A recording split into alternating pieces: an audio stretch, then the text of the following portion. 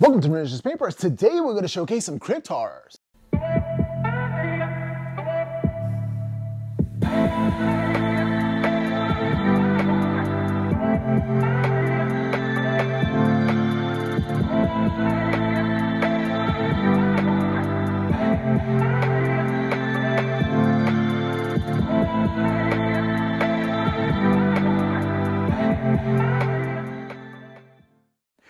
What's up, Miniatures Paintbrush Legion? It is Robert, your host, and I'm here to say thank you. Thank each and every one of you to come in and tuning into this show. Let's get on with it. So I have a showcase here, and it is of these crypt horrors. And the crypt horrors is my first venture into a flesh eater quartz army that I'm starting up. And this is a project, an endeavor that, well, I guess multiple different things fell into place in order for me to be able to do this. So first off, I was looking for a new project and I didn't know what to do. Second off, I already had these guys right here. All right, one I split a box with and I had the Flesh Eater Quartz Park, and this one I've had there for 2 years. I mean, it's about time I kind of stopped looking at that Terrorgeist and saying, you know, it's terrifying me to build it, you know, I got to do something about that. So my first venture, I'm getting my toes in wet with Flesh Eater Quartz, is going to be the Crypt Horrors, and that's what I'm going to do a tutorial on. Actually, you can catch that next week's show.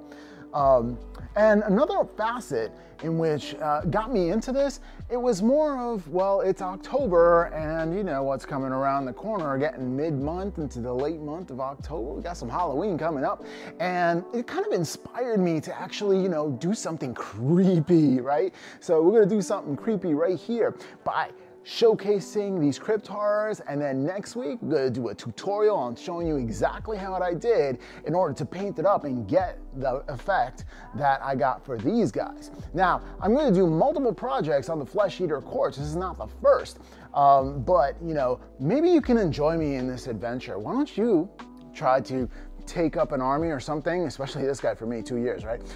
Take up something that's in a box to see that you feel intimidated by, and let's conquer that intimidation together. That's right, together, right? And I'll show you my progress through my videos and everything else.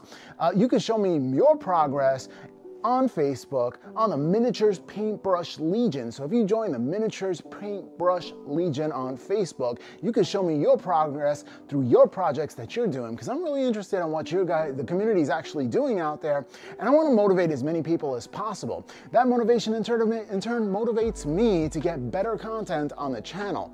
So we're all helping each other out. We are a community. Well, enough of me blabbering here. Let's get on to the showcase. Thank you so much for joining me. Okay, so let's get into the painting process. Now, the painting process is a little bit tricky for me.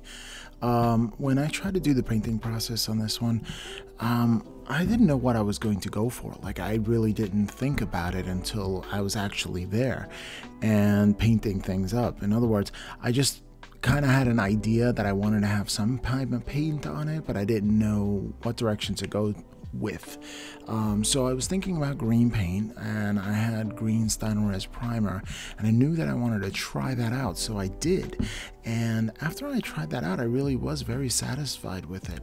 I mixed that up with a little bit of bone white in order to get some of the highlights for it.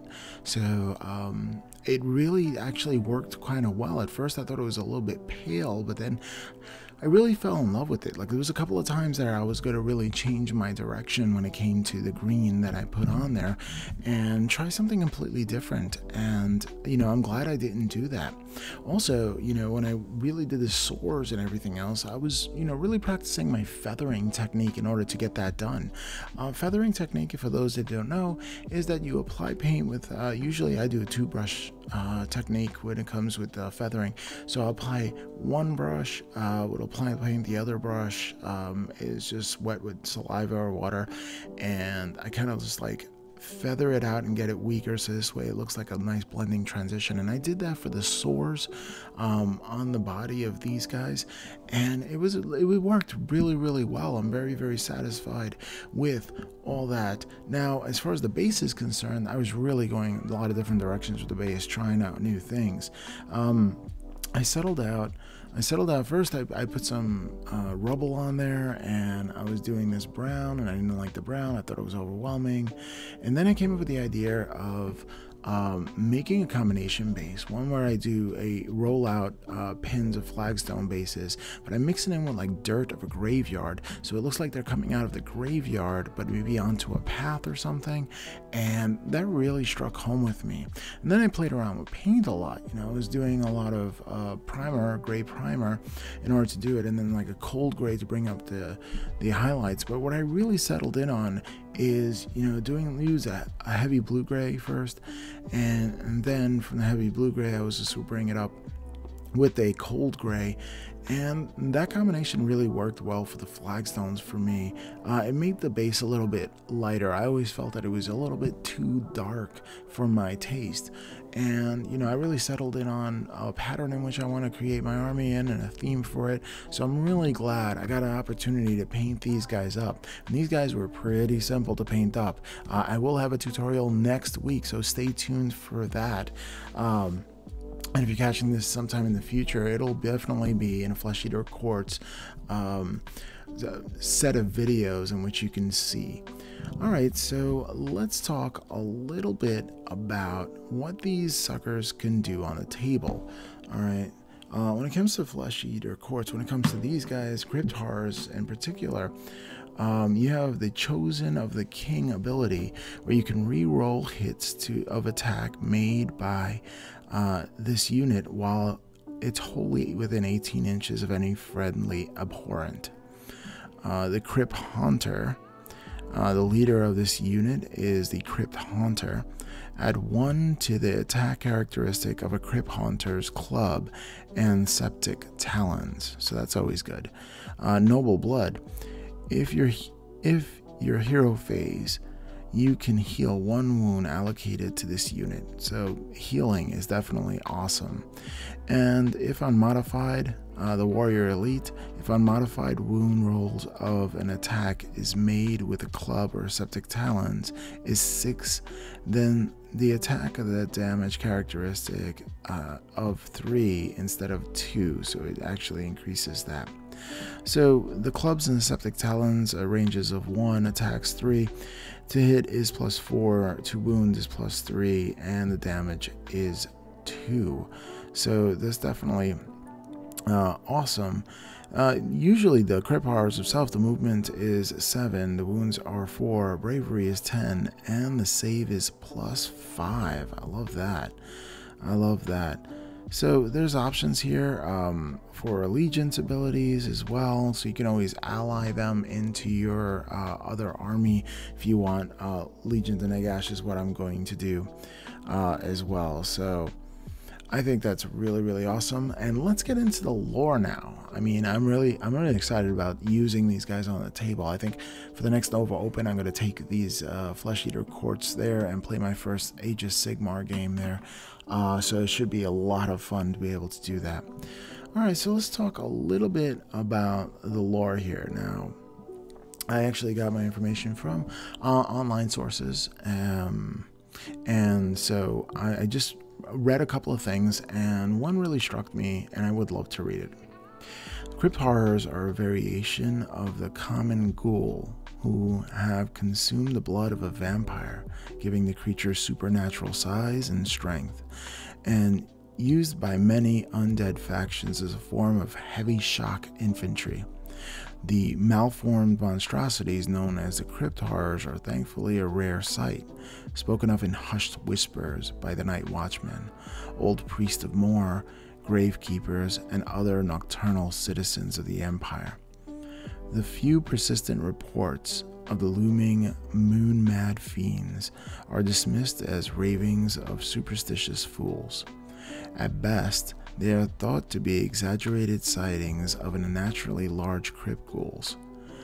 Unfortunately, for the lands of the old world, however, the story is often accurate, for the crypt horrors are very much real.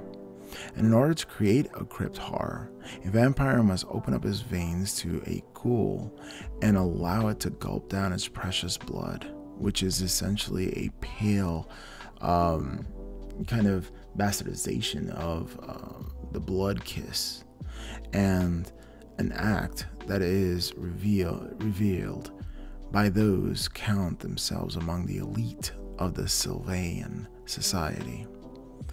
As such, these acts are often perpetuated by the most desperate of vampires, most specifically the vampires of the Strigoi bloodline. For the Strigoi, to allow a crypt ghoul's forted mouth to sink into its flesh as a sign that the vampire is truly desperate, because I don't want that thing stuck in my blood, that's for sure.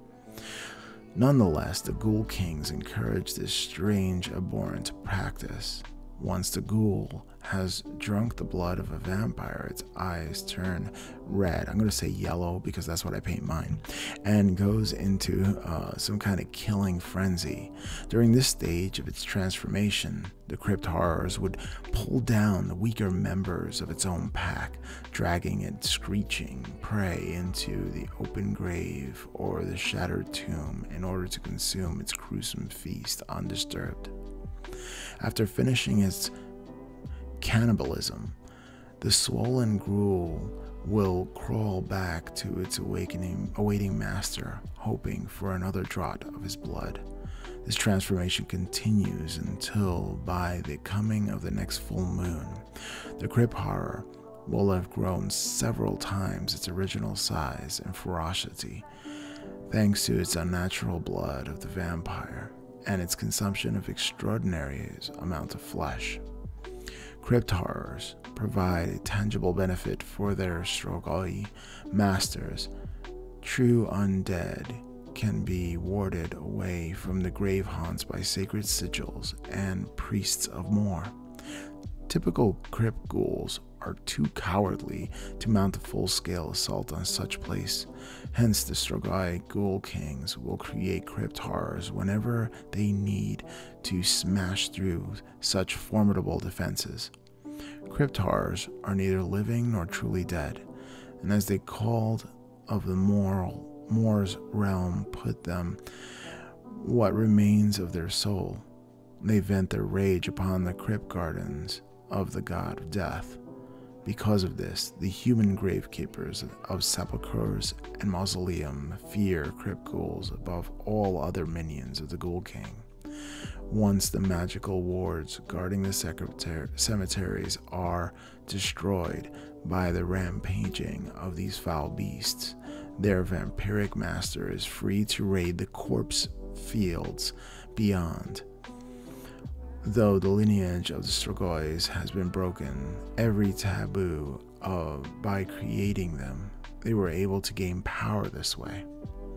Crypt horrors are typically towers over smaller ghoul brethren, and although it retains the characteristic swoop and looping gait of its former life, its sinews become hard as iron, bony growths and protrusions push out from the creature's spine, and talons lengthen, form splayed, dexterous hands.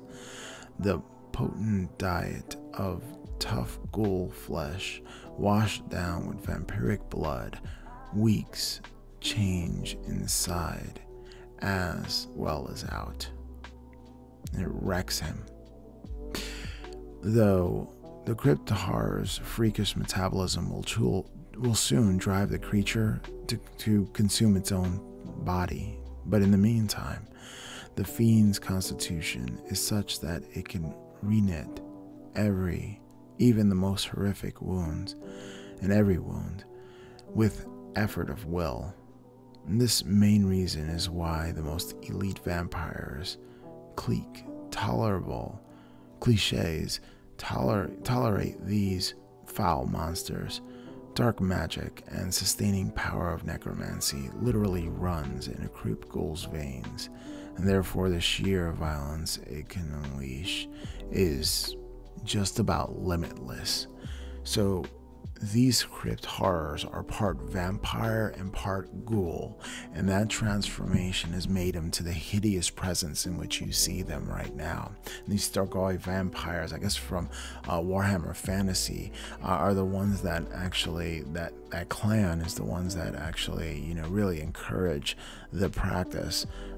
And their desperate natures, they'll just try anything. So imagine having like a zombie or a ghoul actually come up to you and saying, you know, please, can I drink your blood? And you're like, well, sure, yeah, I'm gonna let you do that, no problem. You know, I can't believe that those vampires are that desperate that they're willing to do that.